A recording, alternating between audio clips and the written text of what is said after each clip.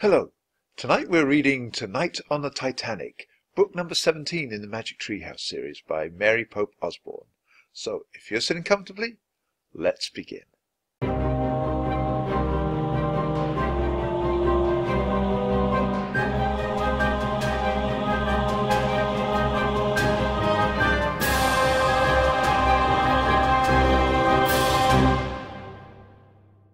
Chapter 1.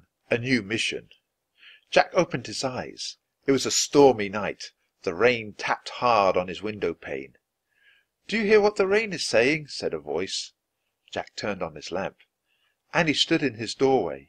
She wore her rain poncho over her pajamas and held a flashlight. "It's saying, 'Come now,'" she said. "You're nuts," said Jack. "Listen, just listen," said Annie. Jack listened. The rain did seem to be tapping out, "Come now, come now." "We have to go to the treehouse," said Annie. "Something important is about to happen." "Now?" said Jack. Jack didn't want to leave his warm, cosy room, but he had a feeling Annie was right. Something important was about to happen. "You coming?" she said. Yeah, he said. He climbed out of bed. "Just put on your rain poncho," said Annie. Jack threw his rain poncho over his pajamas. He pulled on his sneakers and grabbed his backpack. "Don't forget your master librarian card," said Annie. "I have mine with me." Jack put the card with the glowing letters M.L. on it into his backpack. "I'm ready," he said. Jack and Annie went quietly down the stairs. Then they slipped out the door into the chilly, damp night. The storm had eased up. Rain fell gently as they ran up the street. The wet ground glistened in the beam of the flashlight. They headed into the Frog Creek woods. Wind blew through the trees, shaking water to the ground. Jack shivered. He wiped raindrops off his glasses. "Brrr," said Annie. "I'm cold." "Me too," said Jack. As they kept walking, Annie pointed the flashlight up into the trees. "There it is," she said. Her light had found the treehouse. "Morgan!" Jack called. There was no answer. "I wonder what's wrong," said Annie. "I was sure she'd be here." "Let's go up and see," said Jack. Annie grabbed the rope ladder and started climbing. Jack followed. Rain dripped from the trees onto his poncho. They climbed into the treehouse. Annie shined her light into each corner. The first 3 corners were empty. Then the flashlight beam hit the 4th. Jack and Annie gasped with surprise. Sitting in a corner was a small dog. He looked like a terrier puppy. He had scruffy light brown fur. He stared sadly at Jack and Annie. "Oh," whispered Annie. "Where did you come from?" said Jack. Annie patted the dog's head. He wagged his tail. "He's so cute," she said. "He looks like a little teddy bear. Hi, Teddy." Teddy was actually a good name for him, Jack thought. "Where did you come from, Teddy?" he asked. The little dog whimpered. "Don't be sad," said Annie. "Everything's okay." "How did he get up here?" Jack asked. "I don't know, but I bet Morgan has something to do with it," said Annie. Jack's gaze fell on a piece of paper lying on the floor. "I think you're right," he said. He picked up the paper. On it was fancy writing that said, "This little dog is under a spell and needs your help. To free him you must be given 4 special things. A gift from a ship lost at sea, a gift from the prairie blue, a gift from a forest far away, a gift from a kangaroo. Be wise, be brave, be careful. Morgan. P.S. Your master librarian cards won't help you on this mission. Just be yourselves, and all will be well." "What kind of spell do you think Teddy is under?" said Annie. "Who knows?" said Jack. "Poor thing," said Annie. She patted the dog's head. He licked her hand. "It looks like we have to take 4 trips," said Jack. Teddy trotted over to a book. He pushed it with his nose. "Look," said Annie. "I bet that will take us on the first trip." She picked up the book that the little dog had chosen. "Good job, Teddy," she said. The title of the book was The Unsinkable Ship. "Well, at least that's good," said Jack. "The ship won't sink, even if it is lost." "Ready, Teddy?" asked Annie. "Arf, arf," he answered. Jack pointed at the cover of the book. "I wish we could go there," he said. The wind started to blow. The treehouse started to spin. It spun faster and faster. Then everything was still, absolutely still. Chapter 2. The Unsinkable Ship. "Arf! Arf!" Jack opened his eyes. He shivered. Wherever they were now, it was cold, very cold. Teddy barked again. "Shh!" said Jack. Annie shined a flashlight on her clothes. "Wow, we're dressed like old-fashioned kids," she said. Instead of pyjamas and a poncho, she wore a sailor dress and a long wool cloak. Jack had on an overcoat and knee-length pants with long socks. His backpack had turned to leather. He also had on a shirt and tie. "Where are we?" he wondered aloud. Jack and Annie looked out the window. The moonless sky glittered with stars. There was a soft wind and the sound of water lapping. The treehouse seemed to be resting on a wooden deck between two giant columns. Jack looked up and saw smoke coming out of the columns. "We must have landed on the ship between the smokestacks," he said. Then Jack looked straight ahead and saw a box high in the air near the front of the ship. "That must be the lookout's nest," he said. Jack sat back in the treehouse and opened their book. Annie handed him the flashlight. "Let's find out where we are," he said. He turned to a picture of a huge ocean liner. By the light of the flashlight he read, "Late at night on April 14th, 1912, an English ocean liner was making her first voyage across the Atlantic Ocean. She was going to New York City. Carrying 2,200 passengers, the ship was 4 city blocks long. Most people believed the ship was unsinkable." "Oh man, we're in 1912, said Jack. He pulled out his notebook and wrote, "April 14th, 1912. "This ship is huge," said Annie. "How will we ever find the gift to help free Teddy?" "You can't go looking for a gift," said Jack. "You have to wait until someone gives it to you." "Right," said Annie with a sigh. "Well, I guess we'll just have to be ourselves, like Morgan said, and maybe we'll get lucky." "This is hard," said Jack. The little dog whined. "Don't worry, Teddy," said Annie. "We'll free you from your spell." Just then a shout came from the lookout's nest. "Iceberg ahead!" Jack and Annie turned back to the window, just in time to see a huge iceberg looming out of the sea. The iceberg was dark with a fringe of white at the top, and it was right in front of the ship. Jack felt a jolt. Then he heard a grinding sound. The ship was scraping against a mountain of ice. "Arf! Arf!" Teddy barked. "Shh! Don't be scared," said Annie. She picked the dog up and hugged him. The scraping sound stopped. The ship slid past the iceberg until they lost sight of it.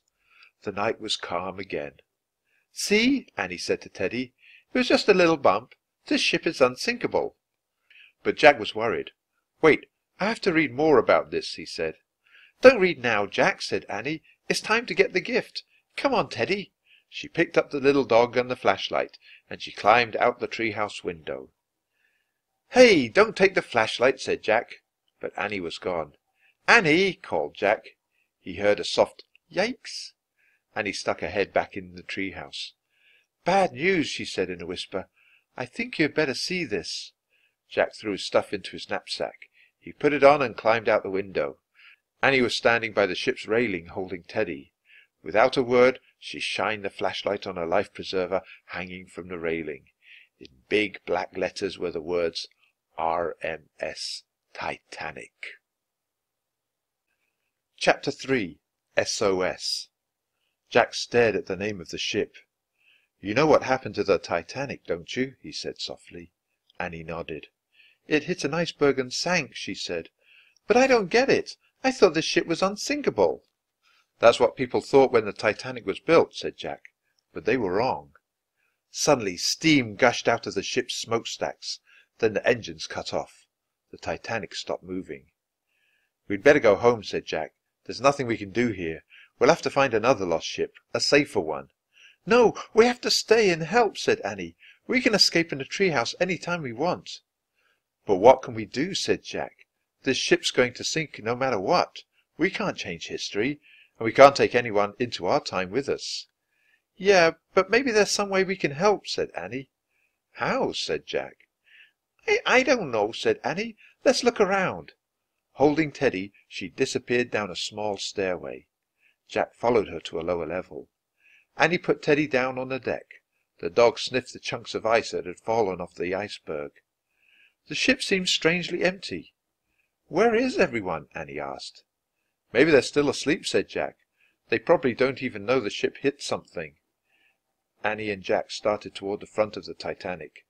"Come on, Teddy," said Annie. The little dog scampered after them. They passed the round windows of different rooms on the ship. Jack looked through them as they went by. He saw exercise bikes and rowing machines in one room. In another there were palm trees, bamboo chairs and tables. Next they passed a library filled with books. "This ship is like a town," said Jack. Near the end of the deck they peeked through another round window. Inside a little room a man was wearing earphones. Jack heard a clicking noise as the man tapped a lever on a black box. "What's he doing?" whispered Annie. Jack shrugged. Another man stood nearby. He had a white beard and wore a fancy uniform. "Send the international call for help," he ordered the man with headphones. "Tell all ships close by to come at once. We're sinking." "Yes, Captain," said the man. "Great, they're calling for help," Annie whispered. Jack shook his head. "I don't think help will come," he said. He shined a flashlight on the book and found a picture of the radio operator. He read quietly to Annie. "After the Titanic hit the iceberg at 11:40 p.m., the ship's radio operator sent out an SOS. An SOS is the International Distress Signal in Morse code. Unfortunately, the only ship near the Titanic had turned off its radio for the night. All the other ships who received the message were too far away to help. When the Titanic sank around 2:20 a.m., she was all alone." "That's terrible," said Annie. "I wonder what time it is now," said Jack. "I don't know," said Annie. Jack pulled out his notebook and wrote, "SOS sent out. Titanic sinks at 2:20 a.m. "He's leaving," whispered Annie. "Hide," whispered Jack. He and Annie moved quickly into the shadows. The captain stepped out onto the deck. "Tell the men to start loading the lifeboats now," the captain ordered a deckhand. "Yes, Captain," the man answered. The captain and the deckhand left. Annie turned to Jack.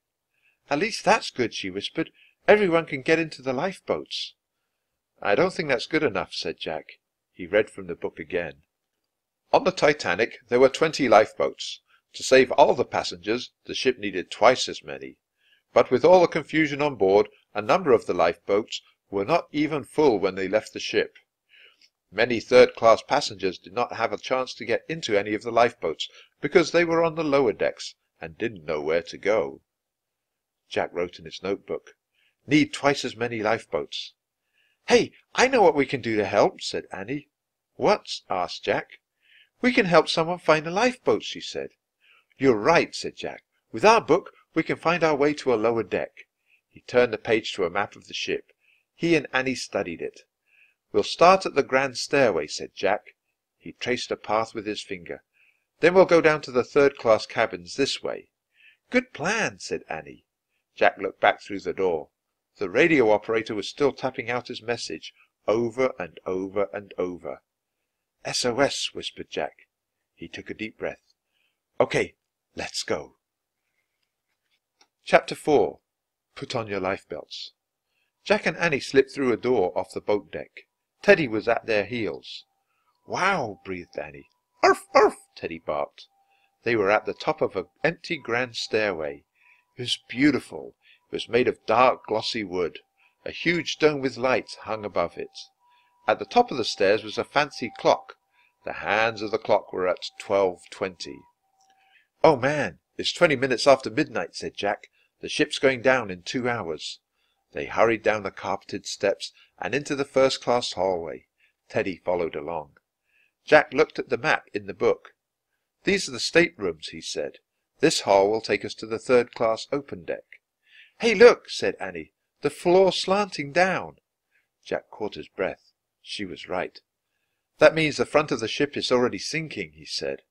Just then a man in a white uniform came down the hall. He knocked on the doors. "Put on your lifebelts at once and come up to the boat deck," he called. Men and women stumbled out of their rooms. They wore elegant robes made of shiny cloth and velvet. "What's going on?" a woman asked. "There's been a little accident," the man in the uniform said cheerfully. "Oh, how silly," said the woman. "It's not silly," said Annie. "Do what he says." "Arf, arf," Teddy barked, as he agreed with Annie. "Shh, Teddy," said Jack. He picked up the little dog.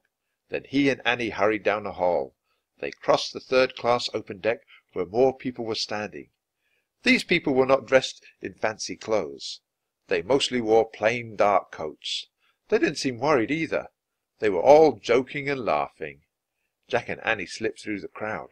They went into a big smoky room. 4 men were playing cards. A woman played the piano. A young couple danced to the music.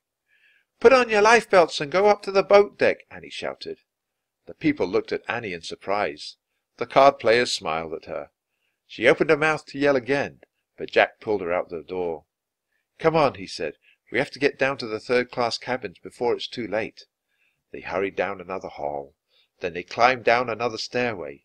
Jack carried Teddy the whole way. At the bottom of the stairs they rounded a corner, and they both gasped. The floor was really slanting down here, and water sloshed at the end of a hallway. "The Titanic is sinking," said Jack. "But no one understands," said Annie. "I know," said Jack. It made him feel terribly sad. Teddy whined. Jack buried his face in the little dog's fur. "Come on," said Annie. She began banging on the cabin doors. The door swung open. The cabins were all empty. "The people from this hallway must be the ones up near the lounge," said Jack. "Maybe we should go down to a lower deck."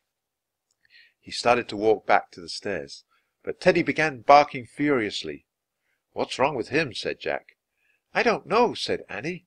Suddenly the dog leapt out of Jack's arms. He charged down the hall. He was running straight toward the water. "Watch out!" cried Jack. He and Annie ran after Teddy. The dog began barking at a closed door. The door opened. A very small boy peeked out. Chapter 5. William and Lucy. The boy wore a nightshirt. He had red hair and freckles. He looked about 4 years old. He rubbed his eyes sleepily. Then he saw Teddy. "Puppy!" he said with a huge smile. He threw his arms around the little dog's neck. Teddy licked his face. "Come back to bed, William," a voice called from inside the room. "Come out!" Annie shouted. "It's an emergency." A moment later the door opened wider. A girl in a long white nightgown peeked out. She had red hair and freckles too. She was tall and thin. She looked to be about 12 or 13 years old. "Hello," she said. She put her arm around the little boy. "I'm Lucy O'Malley. This is my brother William." "I'm Annie," said Annie, "and this is my brother Jack." "Get your parents and tell them to come with us," said Jack. Lucy looked confused. "Our parents aren't here. They're in New York," she said. "We're on our way to them." "Listen, the Titanic has hit an iceberg," said Annie. "We'll take you to a lifeboat." "What do you mean?" said Lucy. "The ship's sinking," said Annie. "Look!" She pointed to the water at the end of the hall. "Oh, no!" cried Lucy. "Don't be afraid," said Jack. "Just get your coats and your life belts. We don't have much time." Lucy nodded. Then she went back inside the room and came out with their things. Lucy pulled on her coat and her life belt. Annie helped William put his on. "Let's go," said Jack. "Wait, can Teddy fit in your knapsack?" said Annie. "Try," said Jack. Annie slipped the little dog into the leather knapsack on Jack's back. Only Teddy's front paws and head stuck out. "Stay there, honey," said Annie. She kissed Teddy on the nose. Jack didn't feel any extra weight in his knapsack. The little dog felt as light as air. "Wait, I forgot something," said Lucy. "We don't have time," started Jack, but Lucy rushed back into the room. "Hurry!" shouted Annie. When Lucy came out, Jack saw her slip something into her coat pocket. Then she grabbed William's hand. "Ready?" said Jack. Suddenly he felt freezing water brush against his shoes. He looked down. The green sea-water was slowly moving down the hall. "Arf! Arf!" barked Teddy from Jack's pack. "Run!" cried Annie. Chapter 6. Women and Children First. Annie led everyone down a hall to the stairs, away from the cold sea-water. As she and Lucy helped William up the stairs, Jack and Teddy followed. Halfway up the staircase, Teddy let out a yelp. Jack looked back. The water was creeping up the stairs, step by step. "Come on, Jack!" Annie shouted. Jack ran up the rest of the stairs. He and Annie led William and Lucy through the smoky room. The men were still playing cards. "To the lifeboats!" Annie yelled at the card players. "Right now! Hurry!" The men smiled at her again. "Little girl," one said with a laugh, "even if this ship does sink, it'll take all night. There's plenty of time for everyone on board to be rescued." "Indeed, many ships are on their way right now," another man said in a soothing voice. "There's nothing to worry about." "Not true," said Annie. Lucy turned to Jack. "This doesn't sound so bad after all," she said. "It is bad. Please trust me," said Jack. "We have to keep going." They went outside. The crowd on the third-class deck had grown. Many wore lifebelts, but no one here seemed very worried yet. Jack and Annie pulled Lucy and William along. They hurried through the crowd and down the first-class hall.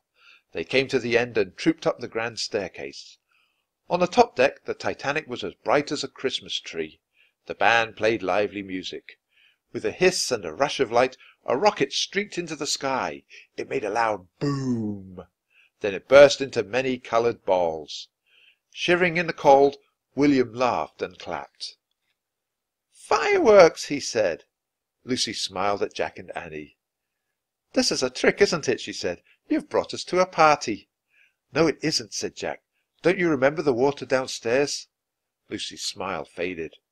"Women and children first!" someone shouted. "That's you," said Annie. "Come on." She pulled Lucy and William toward a lifeboat. Chapter 7. The Gift. The lifeboat was waiting to go down. It looked tiny as it swung on cables at the side of the big ship. The water below looked black. Get in! Get in!" a uniformed man shouted. "No, no," said William. He hid his face against Lucy's coat. Lucy was shaking her head. "I'd rather stay here," she said to Jack and Annie. Jack understood. The brightly lit Titanic seemed so solid and safe compared to the little lifeboat. "You can't stay here," said Annie. "The Titanic is going to sink soon." "Very soon," said Jack. Lucy kept shaking her head. Jack saw tears in her eyes. "Lucy, we're telling the truth," said Jack. "You and William are in great danger." "You have to be brave now," said Annie, "for your brother's sake." Lucy straightened up and tried to smile. "All right," she said. "I will." "This way," a man called. "Women and children, this way, you four." He pointed at them. "Get in," said Jack. He gently pushed Lucy and William forward. "Goodbye, Lucy," said Annie. "Goodbye, William." Lucy looked surprised. "You're not coming?" she asked. "No, we're going home another way," said Annie. "Oh dear," said Lucy. "I hope you'll be safe." "We will. Don't worry," said Jack. "Wait," said Lucy. She reached into her coat pocket and pulled out a silver watch on a chain. "This is a gift for both of you," she said. "It's our father's watch. We carried it on the voyage for good luck. I've a feeling that the two of you were our good luck tonight." Jack looked at the watch as Lucy put it around Annie's neck. The time on the watch was 1:50. There were only 30 minutes left. "Hurry, hurry," he said.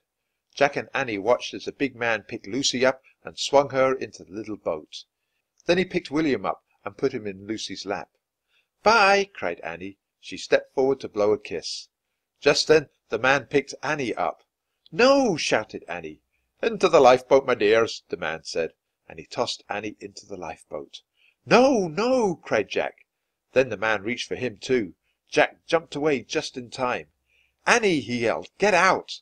Annie tried to climb out of the lifeboat. "Let me out!" she cried. "Arf! Arf!" Teddy barked from over Jack's shoulder. The lifeboat jerked. It started creaking down toward the dark, cold sea. "Come back!" Jack called. But there was nothing he could do as Annie disappeared from sight. Chapter 8. Every man for himself. "Annie!" cried Jack. "Let me out!" he heard Annie shout. But the lifeboat kept going down. "Wait for me!" came a loud voice. "Wait for me!" A woman in a fur coat appeared at the railing. She nearly threw herself over the side of the ship. "Stop!" the uniformed man called. "Bring the boat back up for Lady Blackwell." Slowly the lifeboat was brought back up. Jack pushed his way forward. The lifeboat came even with the ship. Jack reached out to Annie. She grabbed his hands. He pulled her back onto the sinking ship.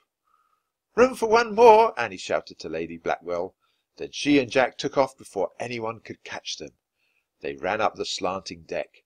Annie stopped and peered over the railing. Jack looked too. They saw Lucy and William's little lifeboat creaking down toward the Atlantic Ocean. It reached the glassy black water. Then it floated off into the darkness. Annie waved. "Bye, William. Bye, Lucy," she shouted. "Thank you for the gift." She held up the watch that hung from her neck. Then she and Jack looked at it. The time was 2:05. "Only 15 minutes left," said Annie. "We have to get back to the treehouse now," said Jack. "Let's climb the stairs to the smokestacks." Suddenly, the front of the ship dipped down into the sea. Deck chairs started to slide past Jack and Annie. The band played a slow, calm song. It sounded like a church hymn. But the crowd started to panic. People pushed and shouted, trying to get to a safer part of the ship. "It's every man for himself," the captain shouted to all of his crew. The men all stopped what they were doing and ran up the deck. Jack and Annie ran too. They dodged sliding tables and chairs. They reached the stairs that led to the smokestacks. They grabbed the railing and pulled themselves up the steps. The ship tilted further. "Get to those smokestacks!" cried Jack. They slipped and crawled down the deck. But when they got to the smokestacks, Jack and Annie looked around wildly. The magic treehouse was gone. Chapter 9. Time Stops. "Where is it?" shouted Annie. The front of the Titanic sank deeper into the sea. Jack and Annie fell forward. They grabbed the railing and held on for their lives. "Maybe the treehouse fell into the ocean," shouted Jack. A great roar started coming from the ship. Jack imagined everything crashing forward, all the furniture, dishes, bicycles, the grand clock on the staircase. He looked down. A giant wave of water rolled over a lower deck. Jack imagined water flooding the third-class corridor, the card room, and the grand staircase. He closed his eyes, waiting to be washed away. "Arf! Arf!" The barking came from a distance. "Teddy!" cried Annie. Jack had forgotten all about the little dog. Holding on to the railing, he used one hand to pull off his knapsack. Teddy wasn't there. There was more frantic barking. "Where's Teddy?" cried Annie. "He's calling us!" shouted Annie.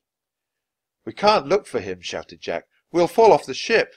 Teddy barked and barked. "He's close by," said Annie. She held on to the railing and moved slowly down the steep deck. "Annie!" cried Jack. Suddenly, the lights on the Titanic went out. The world was pitch dark. Jack couldn't see Annie at all. "Annie!" he shouted. He tried to move down the deck too, but the ship tilted again. Jack slipped and fell. He rolled until he crashed into a smokestack. "Jack!" cried Annie. "Here! Here!" Teddy kept barking. The back of the Titanic was rising out of the ocean. The front of the ship was going down. Jack tried to go around the smokestack without falling. In the dark, he could barely see the treehouse. It was stuck between the smokestack and the railing. It was lying on its side. Annie and Teddy were looking out the window. "Teddy's barking led me here," cried Annie. "Hurry, Jack!" Jack crawled around the smokestack. He held out his hand. Annie grabbed it. She pulled him into the treehouse. Teddy licked his face. "I wish we could go home," shouted Annie, pointing at the Pennsylvania book. Jack heard a loud crack. The wind started to blow. The treehouse started to spin. It spun faster and faster. Then everything was still. Absolutely still. Chapter 10. A Touch of Magic. "Oh, man," whispered Jack.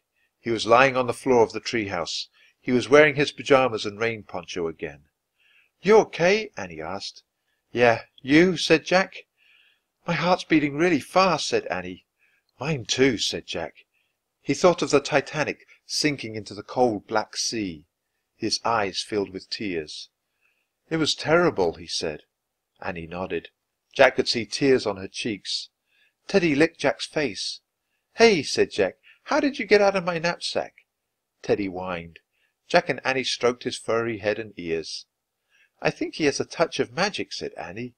Slowly Jack sat up. "He saved our lives," he said. "And now we have the first gift to break the spell he's under," said Annie. She turned on a flashlight. She shined it on the silver pocket watch that hung from her neck. "Lucy's gift," she said. The watch had stopped. The hands were at 2:20. Jack was silent. Then he sighed. "That's exactly when the ship went down," he said. Annie looked at him. "I guess that's when time stopped for the Titanic," she said. Jack nodded. Annie put the pocket watch on top of Morgan's note. "A gift from a ship lost at sea," she said softly. They were both quiet. Then Jack took off his glasses and wiped the tears from his eyes. Annie stood up. She took a deep breath. "I'm ready to go," she said. "Let's put Teddy in your pack and take him home with us." She shined her flashlight around the treehouse. "Teddy," she said. There was no sign of the little dog. "He's not here," said Annie. "What are you talking about?" said Jack. "We were just petting him." "He's up to his magic tricks again," said Annie. She sighed. "We'll have to go home without him." "But what happened to him?" said Jack. "I don't know," said Annie, "but I have a feeling we'll see him again soon." She started down the rope ladder. Jack looked around the treehouse one last time. "Teddy," he said. But the treehouse was quiet. Jack pulled on his backpack and climbed down the rope ladder. Annie was waiting for him. Without a word, Jack took her hand. The rain had stopped, but water was still dripping from the trees. Stars glittered overhead in a clear sky. Silently, Jack and Annie left the Frog Creek woods. They walked up the dark street to their house and climbed the steps to their porch. Before they went inside, they looked out again at the night. "Time might have stopped for the Titanic," Jack said, "but books and memories keep the Titanic alive, don't they?